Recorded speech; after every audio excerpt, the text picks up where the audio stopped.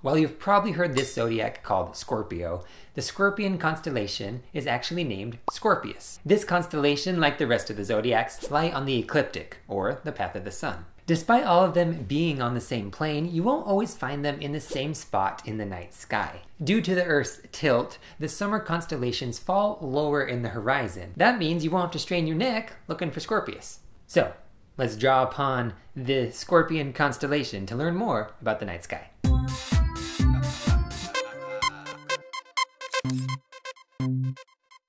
Scorpius shows up during the summer months, late June through September.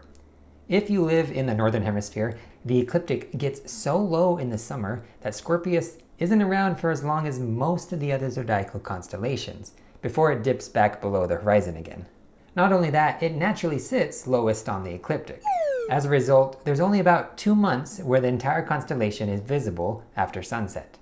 It took me several tries to get a good picture of Scorpius. There were always mountains or light pollution in the way of the lower stars, which was frustrating. However, even though I didn't know at the time, one of my photos did have a clear shot of the entire constellation. So after adjusting the brightness and contrast, I was excited to see that I had captured Scorpion's elusive bottom 3 stars. You can see them here in this photo, just above the horizon. The horizon is visible, which is not what I was hoping for, but at least there are no mountains in the way, and it's still a pretty neat shot. Scorpius is the Latin word for scorpion, obviously.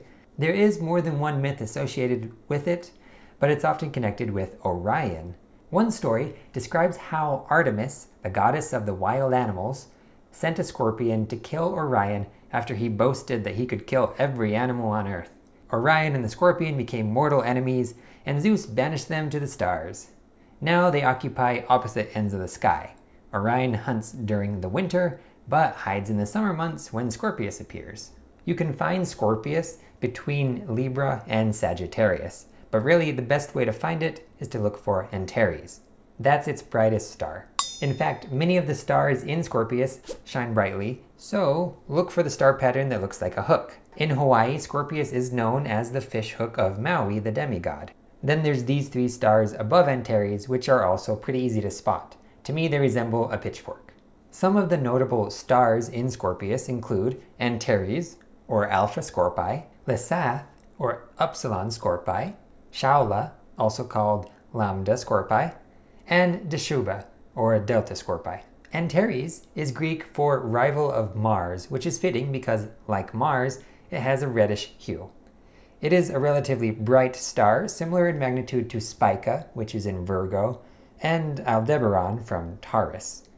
Although its brightness varies, it averages a magnitude of about +1. It is 604 light-years away and is classified as a red supergiant star, which means it is among the most massive and luminous stars. Its circumference is bigger than the orbit of Mars. Lesath is Arabic for bite of a poisonous animal. It is 590 light-years away and is part of an optical pair. That means it looks like it's really close to another star from our perspective on Earth, but it's really not that close, astronomically speaking. Shaula is Arabic for the raised tail. Together, Lesath and Shaula are often referred to as the cat's eyes.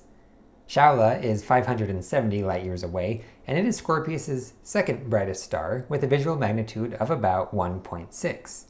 Although it looks like one star, it is actually a triple star system. So that means there's just 3 of them locked in orbit with each other. Scorpius sits near the center of the Milky Way, where there are a lot of deep sky objects to look for, but I will just name a few. There are 2 noteworthy star clusters near Scorpius's stinger, M6, also known as the Butterfly Cluster, and M7, also known as the Ptolemy Cluster. Both are open star clusters, meaning they are only loosely bound by mutual gravitational attraction, and they are comprised of thousands of stars. M7 is pretty unique because you can easily see it without a telescope. Both are actually visible in my photo right here. Also near the stinger are some nebulas, specifically NGC 6334, or the Cat's Paw Nebula, which is the perfect name because it kind of looks like that, and it's not too far from the cat's eyes that we talked about earlier, those 2 bright stars in Scorpius's stinger. We also have NGC 6302, or the Butterfly Nebula.